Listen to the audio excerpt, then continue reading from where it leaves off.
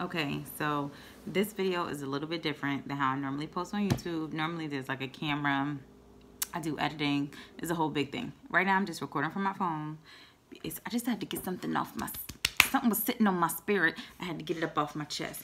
So I watched this movie called I Care a Lot on Netflix. And if you have not seen it because you don't have $8.99 or because it's 2021 and I don't know, you don't got Wi-Fi or something. I don't know what your situation is why you don't have Netflix. So I watched it because it said it was #1 in the US. And all I could think is that the other people who have watched it, because I posted on Facebook, should I watch this movie? About 10 minutes in, I could tell it was upsetting me because I'm very sensitive to other people suffering. So I was like to my Facebook friends, like, should I watch this? And they looked me dead in my comments, you know, because it's social media, so they couldn't look me in my eye. But they looked me dead in my comments. And they was like, yeah, sis, you're going to like it. It's going to be a plot twist at the end, you know. I enjoyed it, blah, blah. And now I can't help but to look at all of them sideways for now and forever. Because the people who made I Care a Lot care very little about character development.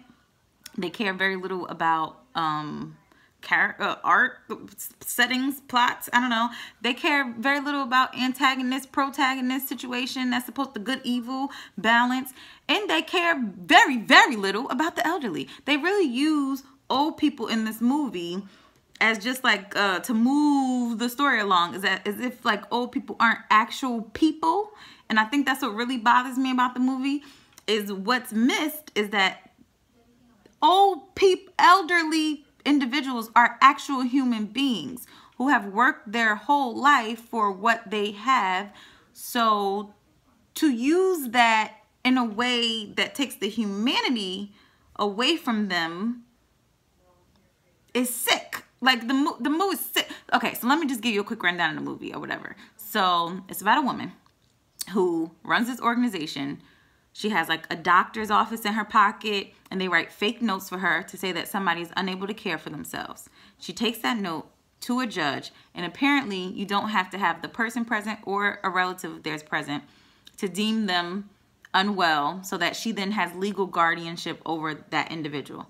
And then she reaches out to her connect at an old folks home, who she moves the old person out of their home into their facility. She sells their home. She seizes all their assets. She takes over all their bank account because she's their guardian.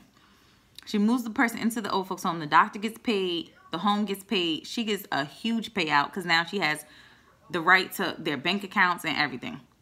Their children, their relatives, basically have no rights. And I don't know if this is a real thing, but I do know that there are absolute evils in our current healthcare system, especially in this country. So I can see this being an absolute real thing. So basically, she's a bad guy. We don't know why she's a bad guy. We don't know why she lacks empathy. We don't know why she's a mega feminist, anti-men hating, crazy psycho. We don't know. They never tell us. They never even bother to develop her enough as a character so that we can understand why she act like this. Ultimately, the point of the movie is that she kidnaps this mafia guy's mom, not knowing that the old lady has any children.